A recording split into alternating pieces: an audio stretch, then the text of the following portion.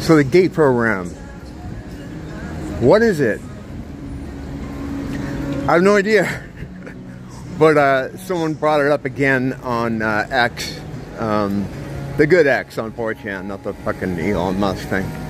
And I was in it as a kid in the 70's. I'm not sure exactly what age. I would say it was before 10. I noticed these gate threads started on the boards about, I don't know, 5 years ago. Like around the COVID time, people start talking about it.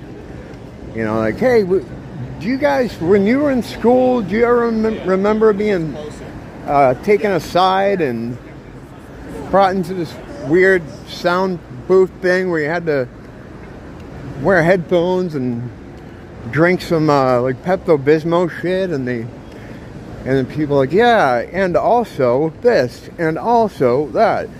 And then on the other night, compiled this list here of things that all of us have in common that have memories of this particular program. Why it's called Gate, I don't know. I think I might have known, but I don't remember anymore. What's it for, though, really? Can only speculate. I have theories. I think what they were trying to do is catch certain people when they were young to try to suss out who met whatever requirements they were trying to have met.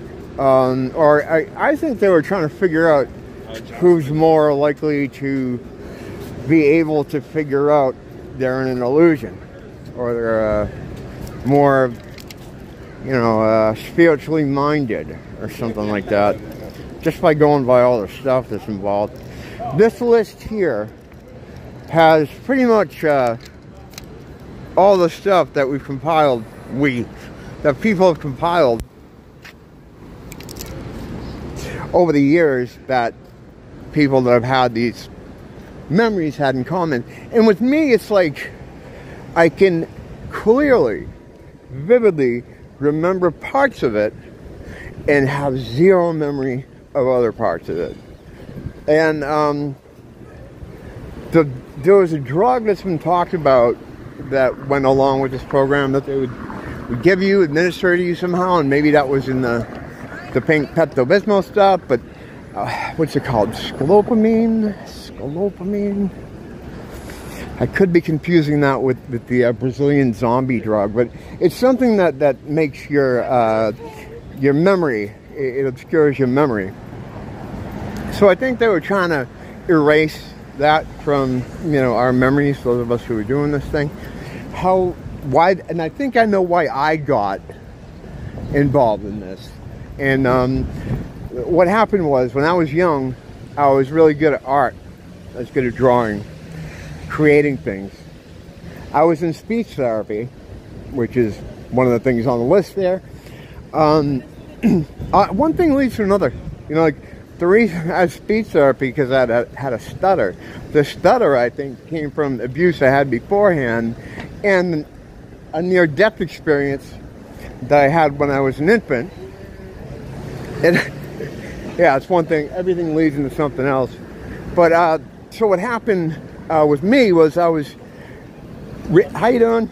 I was good at like drawing stuff, and actually won something in my school. They were taking the kids out, and they put them in front of the schoolhouse. They had to draw the schoolhouse, and I ended up winning this thing. So I got in the newspaper and all this other stuff. And then I was entered into something called the Young Artists of America, and they put a book out every year, like a hardcover book. I'm getting mauled right now. I gotta move, get over here. Gotta give it a minute. You know, I live in the city. What am I gonna do? Oh, where is? Let me go this way. There's got to be less people going this way, because it's just gonna be like this for the whole time.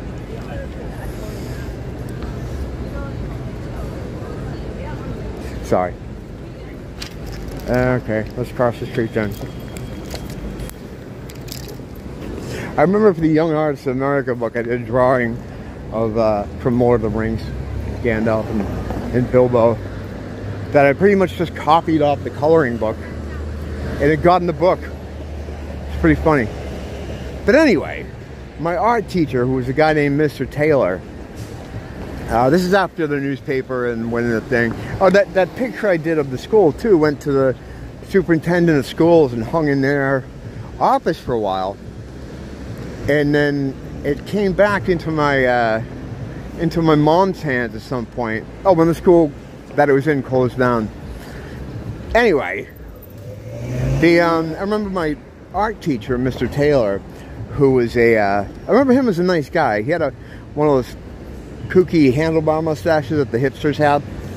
He had one of those for real. And let me just keep walking here. I keep just ending up in a crowd of people. And at that point, I'm doing a show. You know, I don't want to do a show because nobody talks to each other. It's creepy. Let me see, yeah. I think, man, I picked a bad time to be out. I'm just going to be trying to shake tails the whole time. Anyway, he was cool. I liked him. I got along really well with him. And a lot of new residents. Yeah, he brought me down to his office in the basement, but the library was in the basement too. Oh, I had a. This is kind of no. It would sound stupid to say it because you wouldn't even believe it. So I'm not even gonna say it. He brought me down into the his office basement / library place, and he took out one of my drawings that I had done more recently. It was the Snow Walkers from Star Wars. So, yeah, let me think about this. So it must have been 1980. If it was the Snow Walkers. I think it was the Snow Walkers. Yeah, something like 1980, so I was like 9?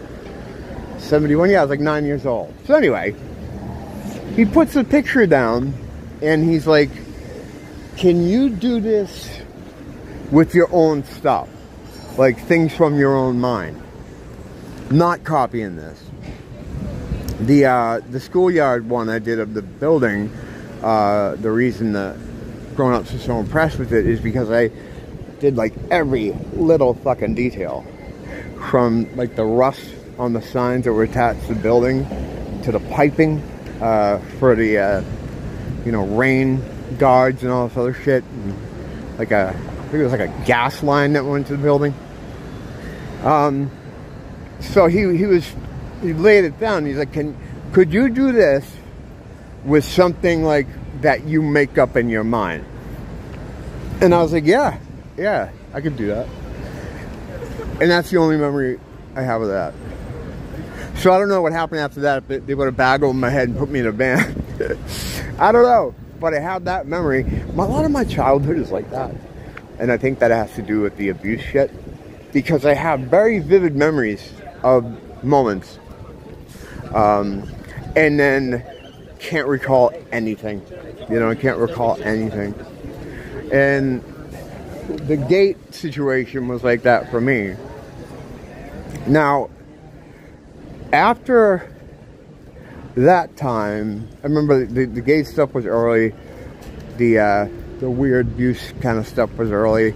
Oh, I had a near-death experience too when I was an infant. My mom had me wrapped up in a, or at least I think I did. I don't remember. She had me wrapped up in a blanket, and I popped out the top because she had me wrapped in a blanket. She was on the phone, and was stuck on the phone. She went to turn, and like it just popped me right out the top. I landed on my head. So yeah, my mom dropped me on my head as a baby. My eyes rolled back into my head, and I wasn't making any noise. I was out. She thought I was dead, you know. So she freaks out, calls my dad at work, you know. This guy's fighting here, something going on. I don't know. But anyway, so she's freaking out. Dad comes home from work, and I guess at some point I kind of regained consciousness or came to again or something. I don't remember them talking about a hospital at all. And I guess probably because, you know, how do you take a baby to the hospital and explain that you dropped him on his head? You can't do that, you know? Guy yelling at his girlfriend.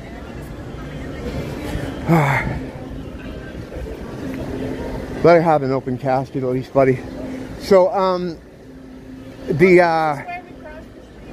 having trouble concentrating because I'm just walking into people. I'm gonna have to cut that. I'm gonna cut this off here until I get back into some area where I'm fucking a little bit more able to control my environment.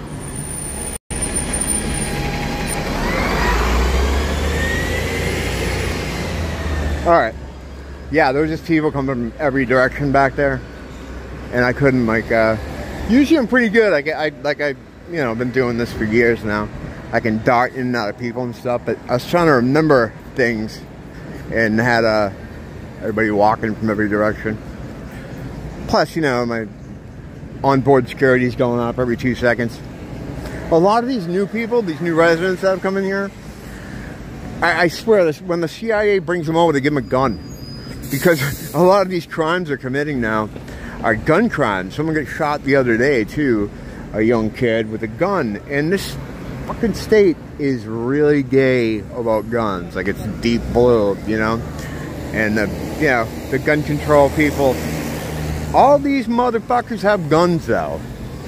It's like, you just moved here a couple of years ago. Like, 2021 is when they first started coming in, a lot of them, you know?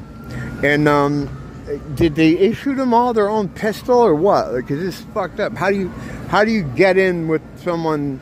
I mean, because you can get a gun, you know, and there are gangs here and stuff, but the Islanders, I don't know if they would have dealt with them. I don't know. Who knows? I don't know what's going on in the underworld here. I don't really, you know, I don't really talk to anyone from there. I used to have friends, but a lot of them had to go with the COVID thing. They got displaced, and they brought all new people in to move into their apartments. So anyway, yeah, basically this whole gate thing, no one knows ultimately what it's for. They just have speculation theories. I know that for me, once I got to like 6th grade, like middle school, there was no more anything. Like, no more abuse shit, no more weird gate type shit. Because I pretty much I remember everything from there on up, kind of. You know, from the age of like 11, I guess. 11, how old are you in 6th grade? 12? Maybe I was 12. Yeah, 12, whatever the fuck it was. 1983. I remember it was 83 in 6th grade because Pyromania by Def Leppard came out. So, yeah, that's how I remember shit by fucking music and albums that came out in what year. I really do. Like, that's how I can figure out years a lot of times. But yeah, so what is it? I mean, ultimately, I don't know. But whether it's like a situation where you're tagged somehow or you're followed, or, you know, because I've had the gang stalking type shit. And I was, you know, had to go into the nut hut for a while, the mental hospital. Basically, I wasn't like freaking out or anything. It was just the stuff I was talking about. And I went to have a psych eval because my sister was kind of worried about me. She's like, yeah, I was always talking about conspiracies and stuff, and, you know, the same stuff I talk about now. But when I went in and talked to the psych eval lady, she was like, oh, okay, hold on, let's go talk to your sister. My sister's with me. And so I'm waiting for them, and she comes out and she goes, we're going to take you for some more tests. I'm like, all right, cool. I said, well, I got to stop by the house and grab some stuff first. She's like, no, we'll have your stuff brought to you. And I was like, oh, okay, I can't leave now. And then some dudes came in and strapped me to a stretcher. They belted me down for my safety. And off to the nut hut I went. And when I got in there, and I've told a lot of stories about the the mental institution stage. And everybody else in there was the same kind of person I was. We're all talking about the same kind of stuff. You know, things that people would consider conspiratorial. All of us. All of us. In fact, the first time I went in, there was a lady in the room as I was in, being checked in, and they go, you gotta take the laces out of all your stuff, and they, you know, whatever clothes you have, they put away the ones you can have, and all this other stuff. She was screaming about Sirhan, Sirhan, and she was tied down in her bed, and just screaming, Sirhan, Sirhan, Sirhan, Sirhan. I'm like, Sirhan, Sirhan? I didn't understand what the whole deal was at that point. I thought like mental health problems were real, and like I thought the doctors knew what they were talking about. It was all new to me. And I was like, that's weird. The Kennedy guy? It's kind of weird. And then when I start talking to everybody else in there, they're all the same. We all have the same type of thoughts about things. And what I think it is a gatekeeping situation. They're like, okay, these guys are going off script. So because they're going off script, we have to put them on script so that they get back on script. It's like they're trying to keep people, the same thing with, I think, the GATE program, that's why it's called GATE, I believe. It's a gatekeeping program to keep people who might be drifting off or might be beginning to see the architecture, the invisible architecture or whatever, starting to get a clue of what's going on. They want to figure out who these people are, keep them back here in this matrix fucking 3D area, and also keep track of them so they know who they are. Because yeah, I mean, although I haven't had any gate stuff or abuse kind of stuff, a lot of weird stuff has happened, like in the, like a gang stalking type of stuff and things like that. You know, the regular schizo stuff. So yeah, when I went in, actually, the first, I've told the story so many times. I'm sorry to the guys that are here all the time, but, you know, just in case someone new pops in. I was diagnosed with schizophrenia in 2008, which I don't really think is what my thing was. In 2012, I was diagnosed with dissociative identity disorder, which I think is really more the problem, because there's a lot of memory loss. And while I still kind of struggle with it now, it's not nearly as bad as it was before I moved here. When I moved here, I feel like a lot of the symptoms went away, and I think a lot of that has to do with the environment. You know, losing a lot of maybe the triggers that would set me off. And when I say set off, I wasn't going crazy. It's the stuff that was happening in me. But those are other stories for other days. I'm going to go in right now because I know there's just going to be more and more people going to show up around me. You know how it goes with me. But yeah, thanks for dropping in. I'll do some more stuff about GATE, because I'm going to be reading some more, try to find some more information about it. And if anyone that sees this has had any GATE type stuff, you know, feel free to let me know. I'd love to be able to get some more information on it and try to get a little farther. Because all we have now is the things that we have in common, things that we're experienced in common. And there's a lot more to it, I'm sure. I just don't, you know, this is, you are here as of right now, you know. But thanks for popping in. As always, don't blame the teacher, blame the school.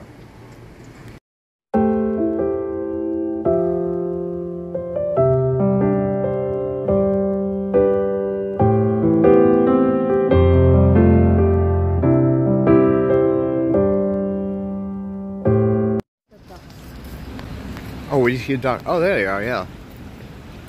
Hey guys. How you doing, buddies?